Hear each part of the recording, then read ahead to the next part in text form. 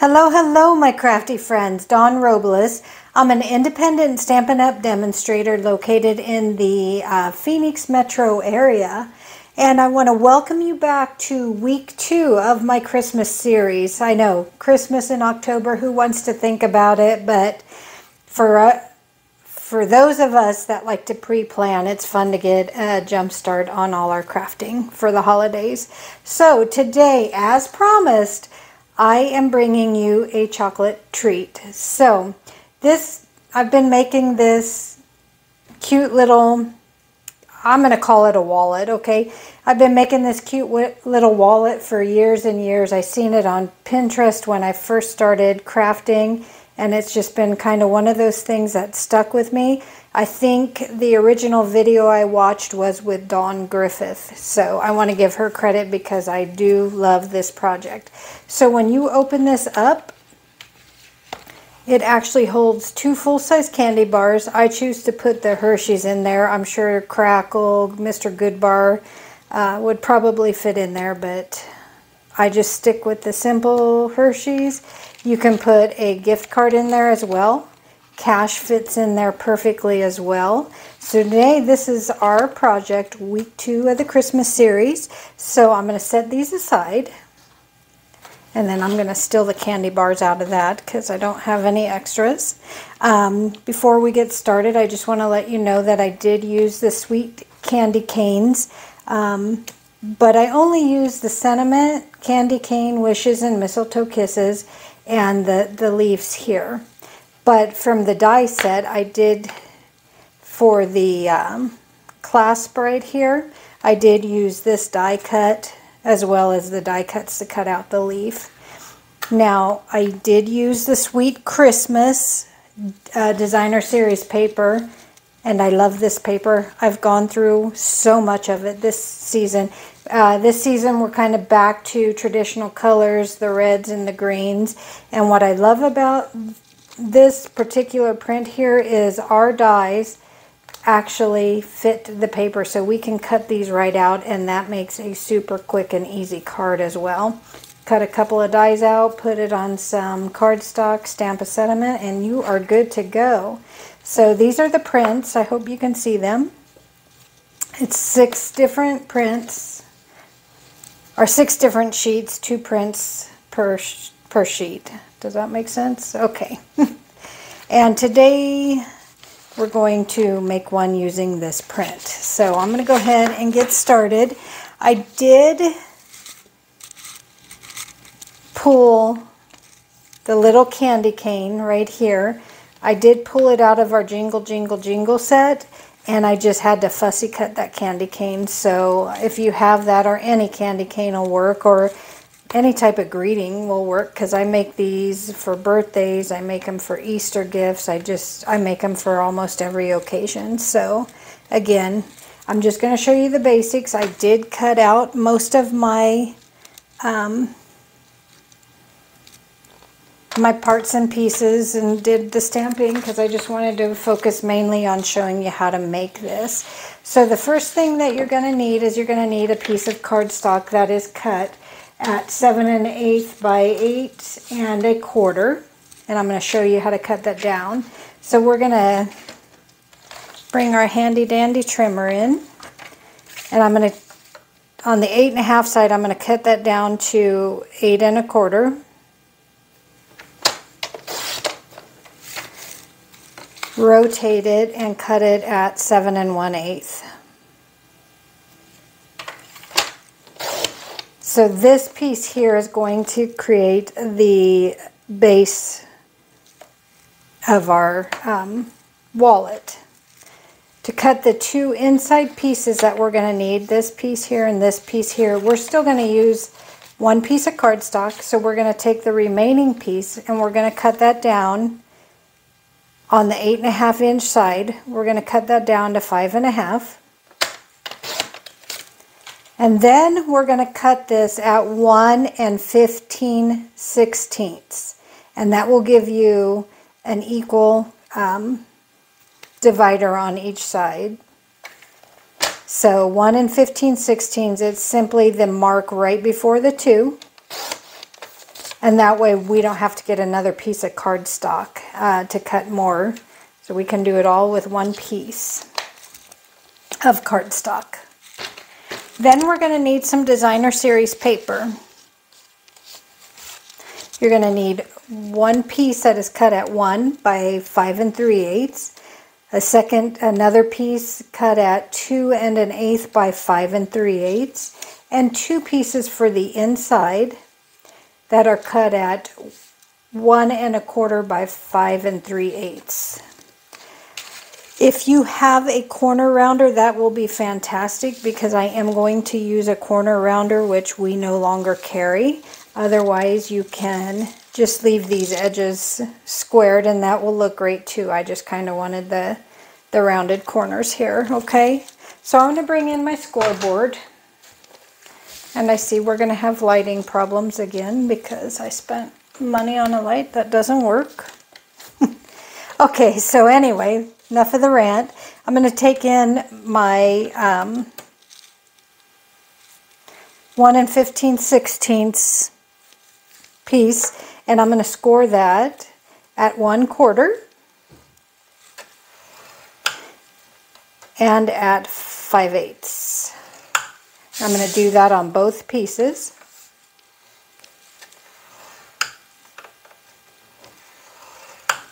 That's all the scoring we have there. Set that aside.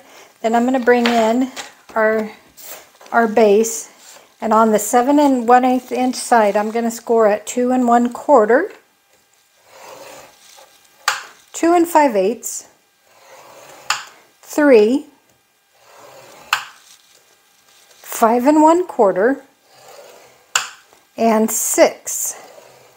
I'm going to rotate the paper and I'm going to score that at 1, 1 3/8, and I'm going to go over to 6 7/8, and 7 1/4. And that will be all the scoring we need. Okay. I apologize right now, this light is acting up. I thought I had it fixed, but evidently I don't. So the light may go on and off during the video. Now we're going to remove some parts to our base. So you have, this is really hard to see on red. So we have this, and this. These are all going to be cut away. So I'm just going to put an X so you can see what I'm doing on both sides. And then we have where we did the, let me see if you can see it. Yeah, okay. The 3 score lines. So we have the 3 score lines here, and we're going to cut these sections away as well. Like so. Okay. So I'm going to come in here and cut that away. Now you can use your trimmer here if you want. You can use longer scissors, which would be pretty helpful. We're just going to cut these away.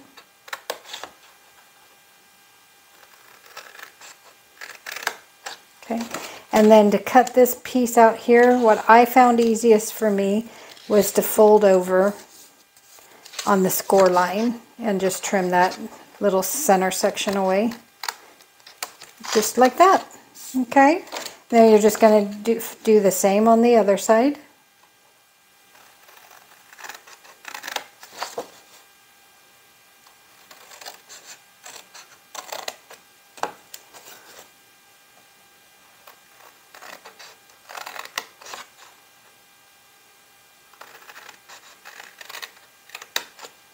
Okay, and then I'm going to fold in here.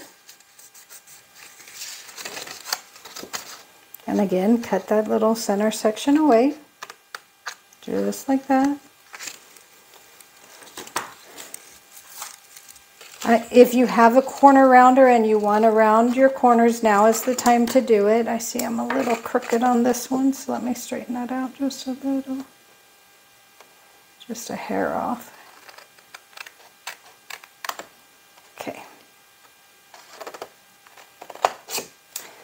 Okay, and so I'm going to bring in my corner rounder, and then I'm just going to round my corners here.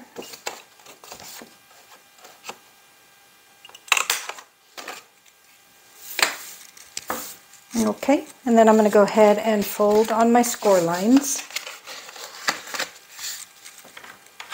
Again, tip from the middle out, trying to keep both sides of your paper even.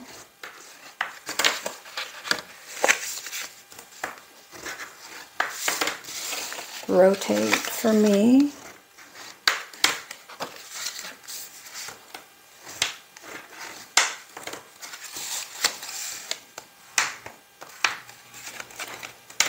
And then I'm going to fold in on the second score line and fold in on the second score line.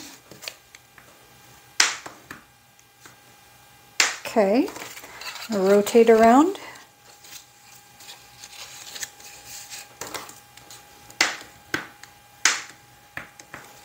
Like so. Now we have one more cut we want to do. And with it being like this, with your top being where you rounded the corners, being at the top, we're going to cut from this point down here to this first score line. So from this point to the score line, just diagonally.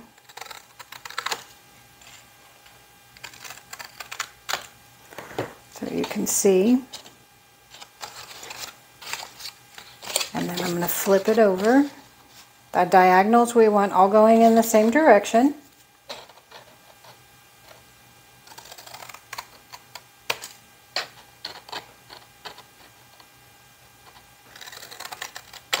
Okay, so now it should look like this.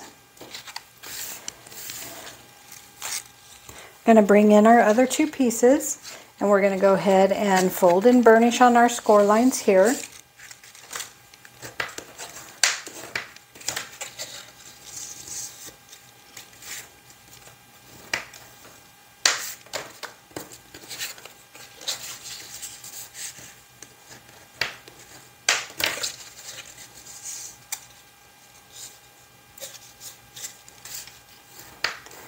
Hard when there's a little score line. These are only 1/4 of an inch, this piece here, so. And then I'm just going to adhere my DSP. So this is going to be my 1 1/4 inch DSP. I'm just going to adhere them to both.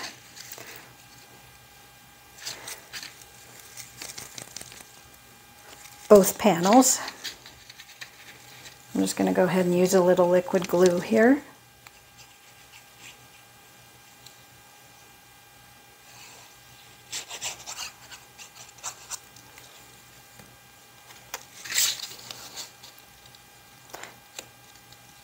So last year we did pretty non-traditional colors for Christmas. We did like the Blushing Brides and the Mint Macaron, and it was so pretty. But I have to say I'm kind of happy to see the traditional colors again this year. What about you? Do you guys like the non-traditional colors at Christmas or the traditional? I like all kinds of weird things. I'm definitely have my own taste, I guess. Which is a good thing, right? Okay, so these panels are ready. And what I'm going to do is I'm going to go ahead and bring in my tear and tape. Let me put my pin in my glue so it don't dry out on us. So I'm going to bring in my tear and tape, and from the second score line, right above the second score line, I'm just going to run a piece of tear and tape right there.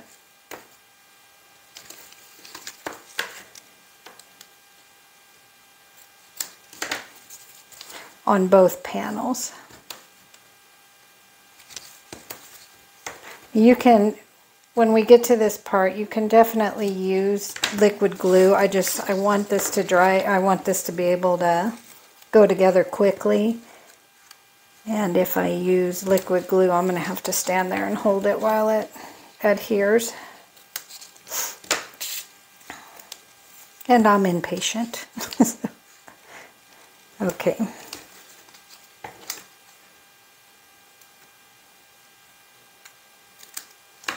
Okay, and then so that adheres good, I'm going to just burnish it a little bit. And then on the outside piece, this bottom 1/4 inch right here, this is where it's going to attach to our base. You can do this 2 ways.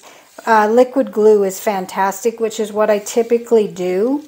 But again, I'm trying to show you this video, so I'm bringing in my 1/8 inch score tape, which you can get pretty much at any craft store.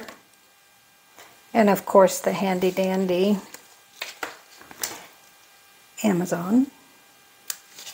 Can't say that too loud because then Alexa turns her ears on.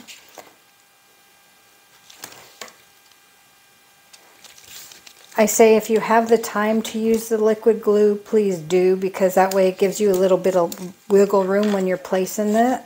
And then I'm just going to take a very small snip out of each end just so the box bends a little bit easier. Not a big one, just a very small. Okay, so to place the bottom piece here, I'm going to flip it over. So this is going to be the outside of the box. I'm flipping it over and I'm just lining it up between, if you fold your panels in like this, I'm going to line it up between here and here.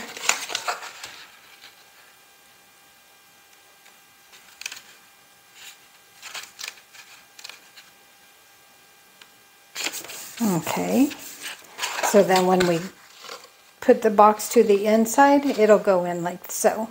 Okay, and on this panel here, we're going to attach it at this score line here. So this is the bottom panel here. So 1, 2, 3 on top of that 3rd score line. Just remove my tear and tape real quick. Turn it this way to make it easy.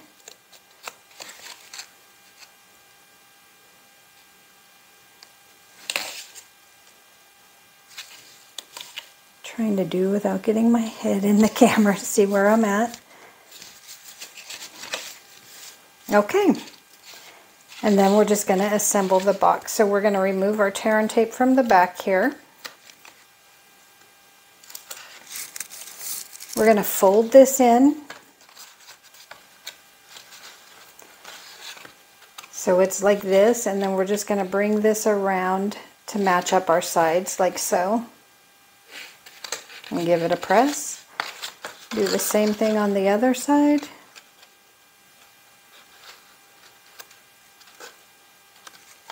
Again, liquid glue will give you a little bit of wiggle room, whereas when you use the tear and tape, once you stick it down, it's down.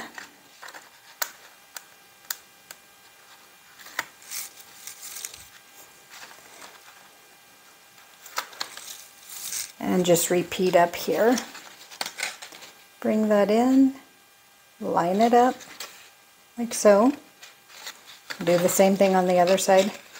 I have to share something with you guys. I shot this video once already today, and when I went to upload it, there was no sound. I have no idea what happened, but the sound was completely turned off, so I got to start all the way over. So now our box is ready. We can close her up. Just like so. I'm going to go ahead and put the candy bar in there because that gives you a little more sturdiness, I guess, when we're putting the magnet and the DSP.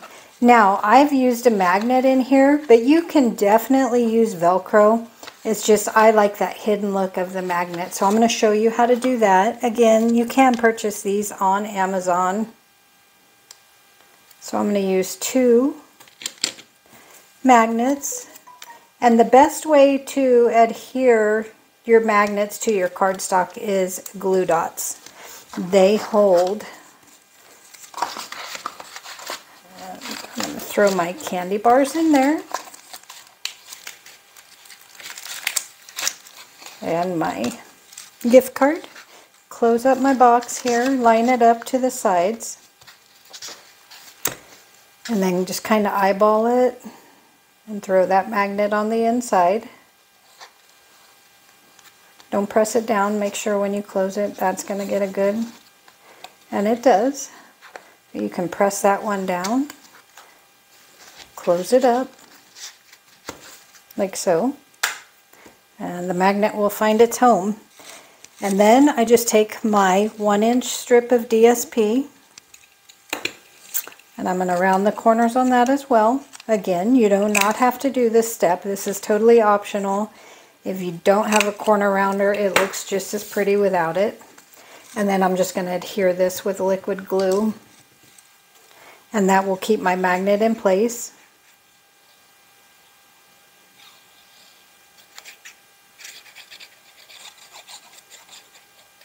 And then I put a little around here. It's for a little extra oomph.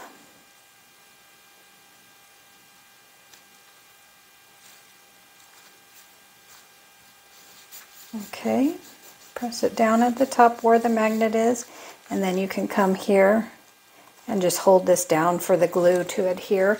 You can also use tear and tape for this as well. But I found that the liquid glue works really good, and if you just press and hold for a minute, then it keeps that designer series paper in place where it needs to be. Same thing with the bottom piece. It's time to go ahead and add it. And you can add this just with regular Stampin' Seal. I just have my liquid glue here, which is what I use a lot of anymore. Oh, let me put a little extra around the magnet just to hold it. And then I'm just going to put that and that up a little bit. Make sure I'm good here. I'm good there. Press it down.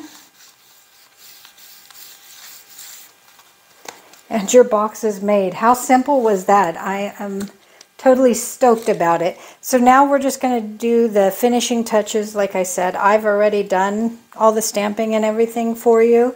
For the circle labels, you can use either like a 1 1/4 inch circle punch with your 1 3/8 scallop, which is retired, or we have the layering circles, which is what I used, and I used the second to smallest circle and the second to smallest scallop. So that is how I got that. And I'm going to throw some dimensionals on the back of that one right away. I cut the cute little label here, and all I had here was a 3/8 inch piece of garden green, just 3/8 inches. I think it's like 3.5 inches long. And I'm just going to slide it through the holes here just to give it a little more dimension.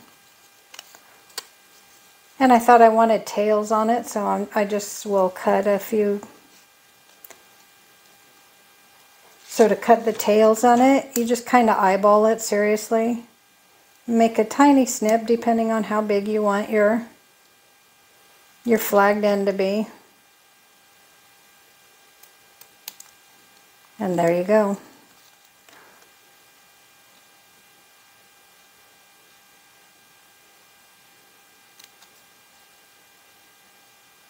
I think this takes longer than the box, huh? Okay. And then I'm just going to attach it right here, and I'm going to use liquid glue. And what I'm going to do is I'm going to line the bottom of my flag up to the bottom of my lid, just like so. So you're just going to put glue on the very top half of there.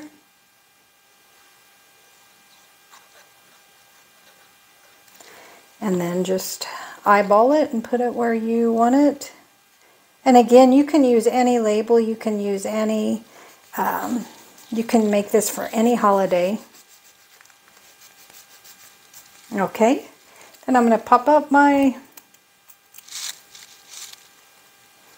cute little saying. And it would be perfect like that, right?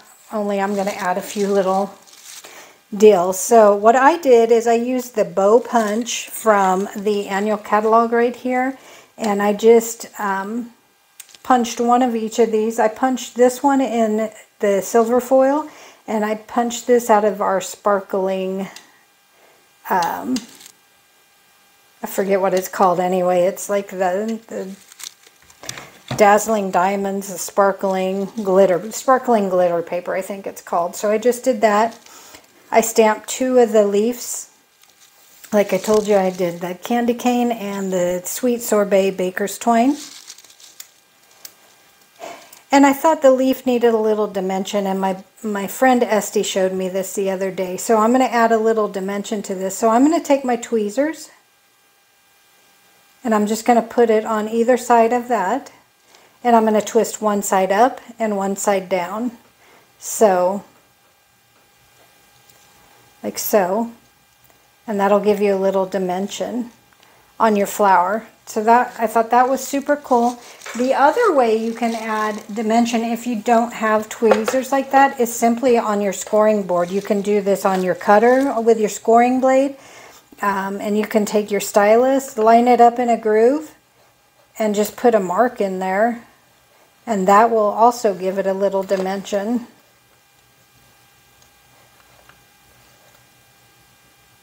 I love when you have talented friends and they share all their awesome tips with you. It's so much fun. So if you're thinking about joining Stampin' Up, give my team a try. We enjoy our get-togethers and we're always sharing fun, exciting new tips. So I'm just going to kind of slide that in where I want it, and then I will attach that with a little bit of liquid glue or glue dots. You can use either one. But I think before I do that, I'm going to snip some of that bottom off there. And then I'm just going to slide that in. And it looks pretty there. When you're attaching like the glitter paper to the foil, you can use glue, but I'm going to tell you it takes a little bit longer to dry. I've been doing that and it slides everywhere. So the best way to do that is to use a glue dot. And I'm just using one, and I'm just going to kind of slide it where I think it's going to look good. And then I'll adhere that, and then I'm going to take one of my leaves, add a little glue to the leaf, and slide that in. So I can move that over a little bit that way, and then put that leaf, maybe a little like so. And I'm going to even it out, so I'm going to slide a leaf in over there. Actually, let me do the candy cane first. To attach the candy cane, I'm just putting a little bit of liquid glue on the very bottom. I'm going to slide it under, and I'm going to kind of lean that candy cane on the top of the sentiment. Then I'll add this bottom leaf here.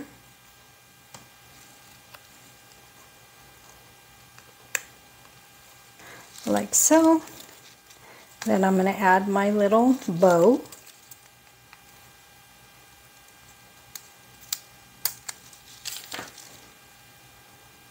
Been smart if I'd have rolled that and then put it on, but nope, didn't do it. Did it the hard way. And then I'm just going to kind of finish it off with that little bow. And there you have it. So, fun Christmas project. Who doesn't like chocolate? Who doesn't like getting a gift card if you want to give something extra with it? I will list the supplies below. It'll take you to my online store and show you all the supplies that I used. If you're in need of a catalog, please DM me and I will make sure to get that out to you either in the mail, or if you're in the West Valley and the Phoenix area, I will probably drop it on your porch. So guys, go out there, make it a great day, and happy crafting!